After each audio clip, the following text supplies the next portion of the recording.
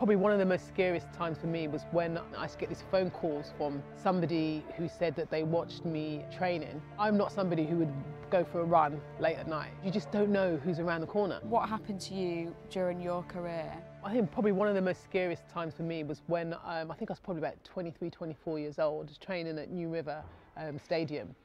And I didn't know at the time, but when I was working, I used to get these phone calls from somebody who said that they watched me training. And I was like, oh, that's interesting. So what, you was at the track? And he was like, yeah. So I thought, okay. I said, well, let yourself be known the next time. We're training, I looked up, I saw a figure in the corner and I wasn't quite sure whether it was him or not. The following day, I got another phone call saying to me, oh, you know, I still think that you should work on your arms. And I was like, hold on a second, like, who are you? When I went to training, I think 2 days later, I was showing the guys at my training group that this guy, I think, has been, you know, following me around. And they went to go and talk to him and he walked away. Didn't see anything of him for maybe probably about 4 or 5 weeks, I think. And then someone said to me that there's somebody downstairs in the reception wanting to see me. And I was like, who's that?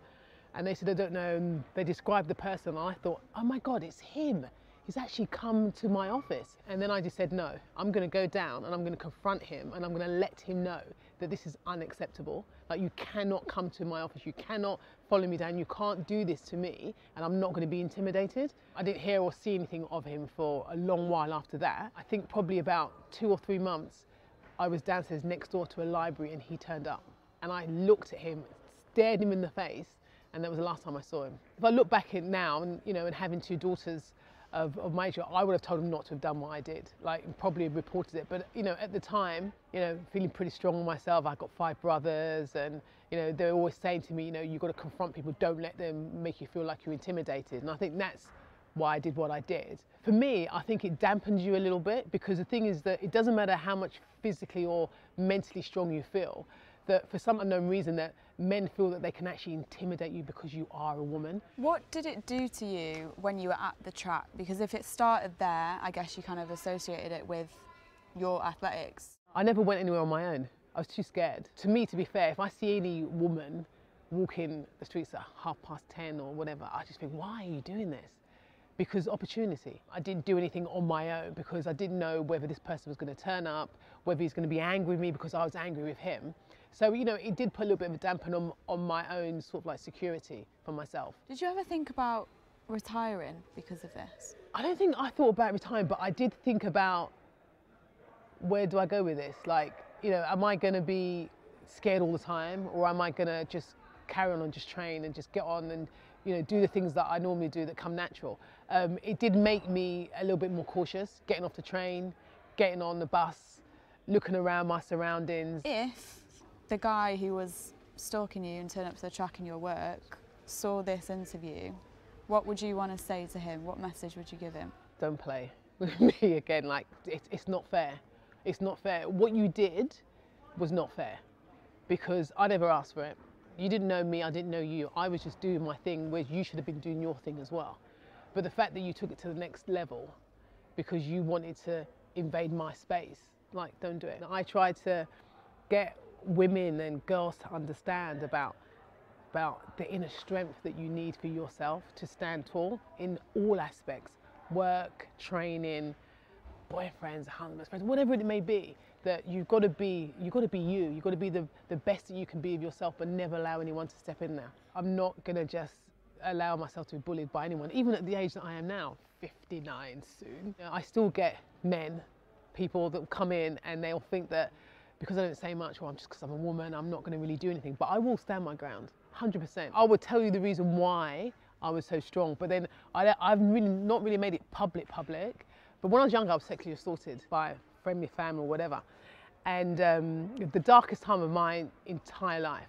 And at that age, I tried to commit suicide. If I had succeeded, I would have been a troubled child who, like, you know, couldn't control herself and did whatever, blah, blah, blah.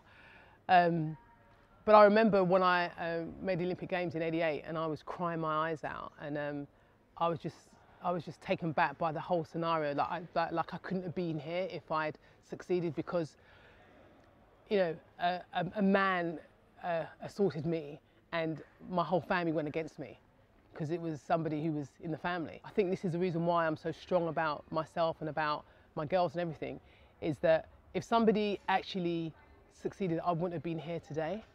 And I don't think I could ever get to a dark area like that again because I saved myself. My girls sometimes think I'm too sort of like claustrophobic with them because I'm always warning them about things. I'm warning them about friends and families. And when the girls were younger, I wouldn't even allow them to stay at people's houses because I had to go and investigate and find out who they were and if they're brothers and sisters, all that sort of stuff, because I was so afraid of like trying to protect their area. But when I look back and I look at all the intimidation that I've had and how I stand up for myself, it all stems from what happened to me as a girl, that never to let that happen to me again. Now, I've never told anyone I'm that so sorry. No, but it's life though, isn't it? Like I've never really spoken about it as such. And people would say, oh my God, Jennifer, you're so amazing, like look at you. But I'm like, yeah, okay, it's family, there's a big trail there.